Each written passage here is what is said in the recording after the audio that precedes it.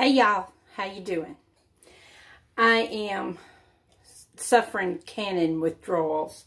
So while I was at the store, they had 20 pounds of potatoes on for $2.49. Folks, you can't beat that. And they were good looking potatoes. I've already got them peeled and I cut them in pretty large chunks. I put them, folks, this is why I say I need largemouth lids. This is the jars that I use. They come out easier. The little smallmouth jars beat your potatoes up when you're trying to get them out. But my canner will hold 6 quarts at a time. One of these days I'm going to get one of those wonderful things that I can put 2 layers of quarts in. But for right now, but the good thing about it is it doesn't take long for potatoes. The only thing I have learned about potatoes that I will tell you really need to do is soak them. There are 2 schools of thought on canning potatoes. Some people put them in a big pot and bring them to a boil and let them simmer for 10 minutes. Well, if you do that and then you pressure can them for 40 minutes, you're going to end up with mush. But I cold pack mine, which means I let them soak.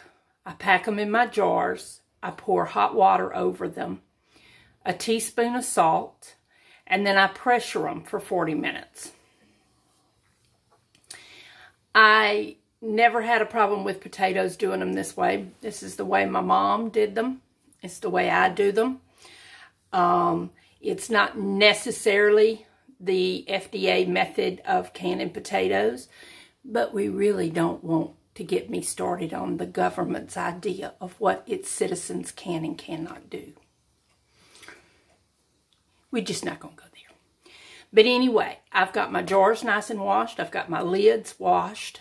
And I've got my potatoes. They've been soaking for about 45 minutes. And I've rinsed them again. That takes a lot of the... Somebody coming in the back door. Who coming in the back door? The family's coming in the back door in the middle of my video. It's Sarah and an Eskimo. Oh. Is it that cold out there? It's just kind of, it's the wind chill. Is the wind? Chill. Okay. Yeah. But I mean, you bundle up, it doesn't feel that bad. I could go for a s'more. Look, it frosted the glass. That's one good thing about having a cold drink outside on a cold day. Excuse me. You interrupted my progress. Anyway, I'm going to show you how I pack them in jars. White Claw.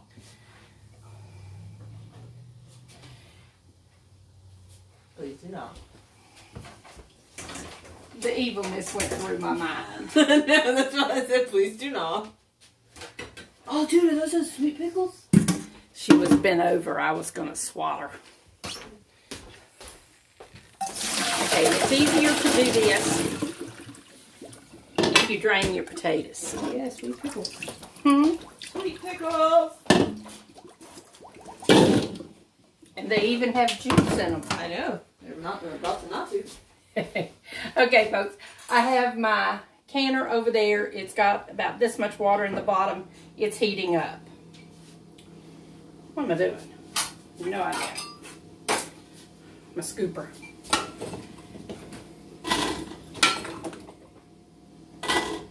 What?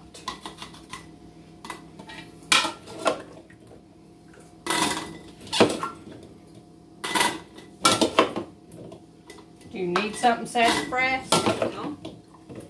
Oh, this is going to work perfect.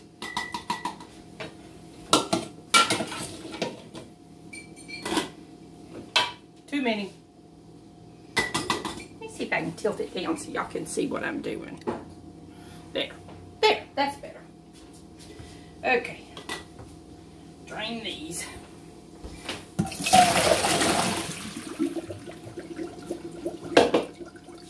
What are you doing, sassafras?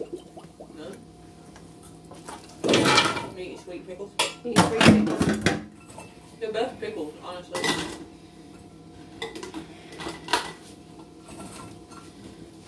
You might ask, why pan potatoes when you can cook them on the stove pretty quickly.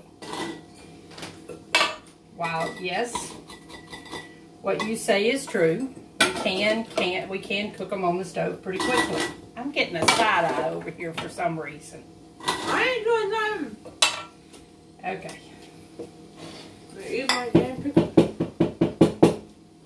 You want to pack them down in there a little bit. Make sure your jars are on a couple of layers of towel if you're going to tap them. Well, that one's too full. And my hands are clean. No, they're not. Girlfriend, you need to go find something to do. Why? You're bothering me. So why do you can potatoes? Why do I can potatoes? So that when I come home in the evening and I'm tired and I've worked all day and I have canned potatoes on the rack in there and I have canned beef tips, which for some reason I don't have anymore. Wonder why that is. Yes. Why are you talking about me giving the side eye? You just straight your hand in there. I can put, and Sarah doesn't like it, but I can put an onion and some bell pepper in a skillet and get it to going, and then drain these potatoes real good, dump them over in there and cook them slow. Son, that is some good stuff. Sounds good. I love onions and bell peppers. Don't you like bell peppers? No. No, she's weird. I'll eat a bell pepper like an apple. I will too. Just Y'all are weird. Y'all call me weird. Y'all and I are had a weird. hard time keeping bell peppers around Madison days. Because she did eat them like apples. You still will. I'm going to fill my jars up with hot water. God, you should stand one. Huh? Oh. Really? Yeah. Nice.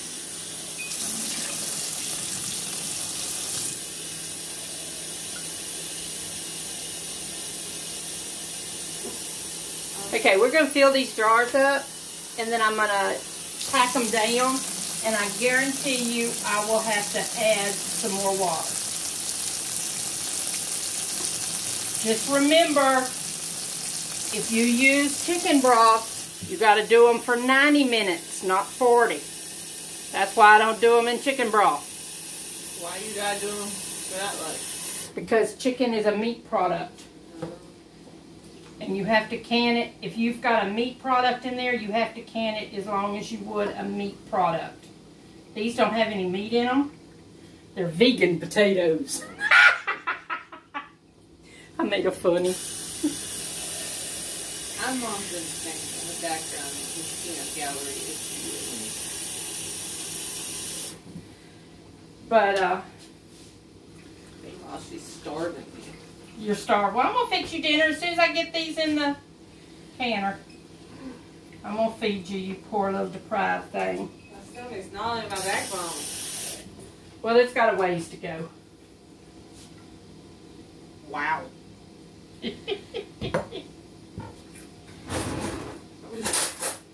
Wow. I know. You're supposed to use plastic. But I broke my plastic one. Hey, Sarah, what am I doing right here? Please hold.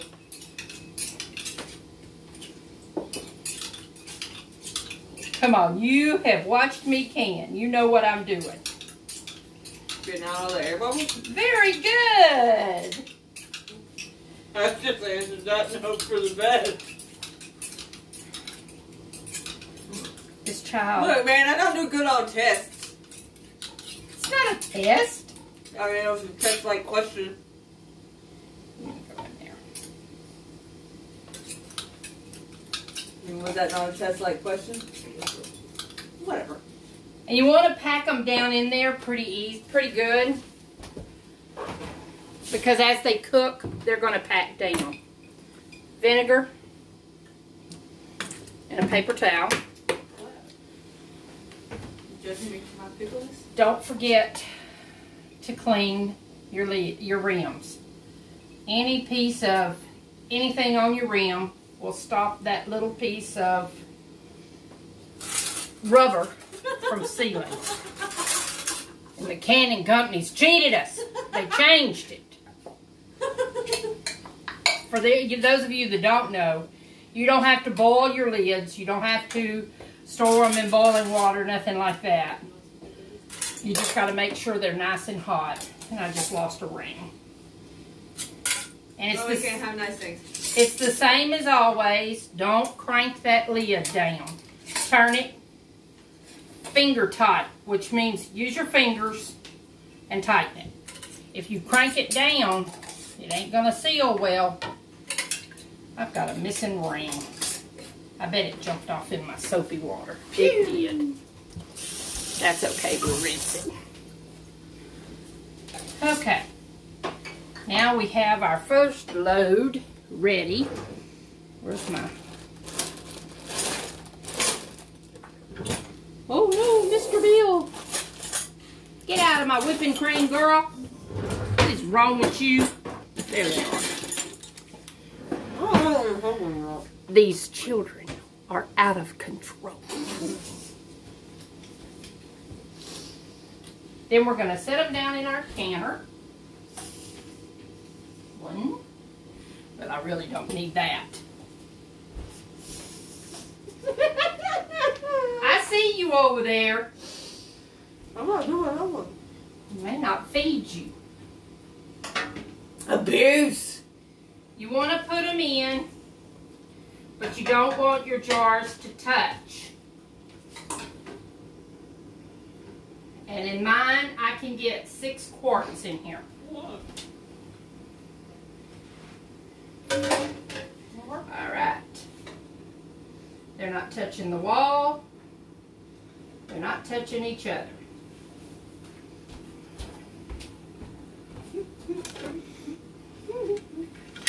This is my lid.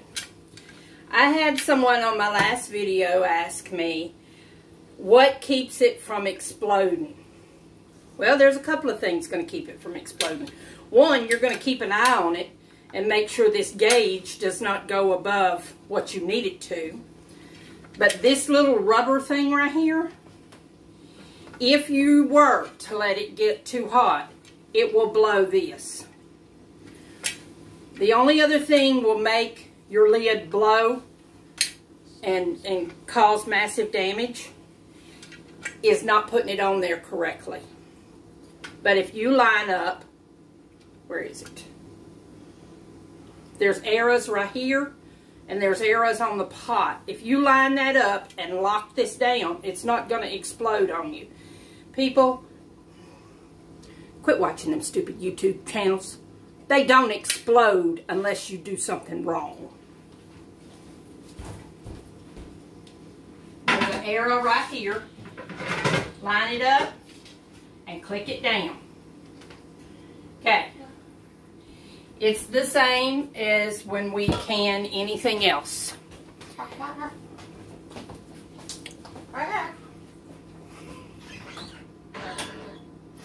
It's a never-ending show at my house. Anyway, it's the same as anything.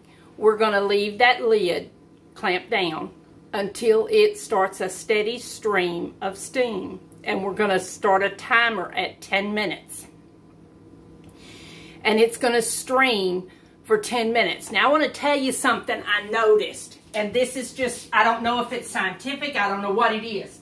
But this little thing right here, it's a little pop-up gauge. If you let your camera steam for 10 minutes, that little thing will pop up almost right at 10 minutes. That means everything, all the air has been pushed out and it is steaming. Then we put our little weight on. Here's our little weight. We put our weight on, and when it comes up, in my area, I'm at sea level, so I have 10 pounds of pressure. We're going to cook it for 40 minutes for 10 pounds of pressure. Now, folks, you've got to keep an eye on it.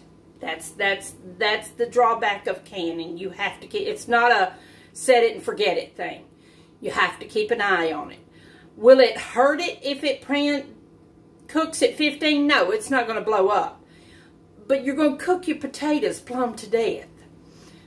But you have to keep it at least at 10 pounds. If it's between 10 and 12, you're fine. But keep it at 10. Don't let it go below 10 because you're not going to get a good seal. But I'll post a picture of them when I take them out. Let me go fix dinner for these childrens before they starve plumb to death, you know. Thanksgiving was 2 days ago. I'm still trying to detox. How did y'all's Thanksgiving go? We had a good one. My family came here.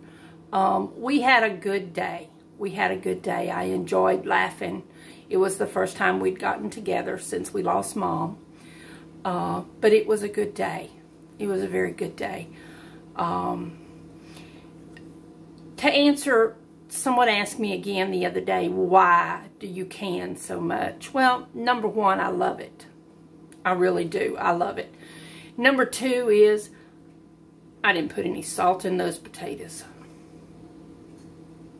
Who will? It won't hurt them.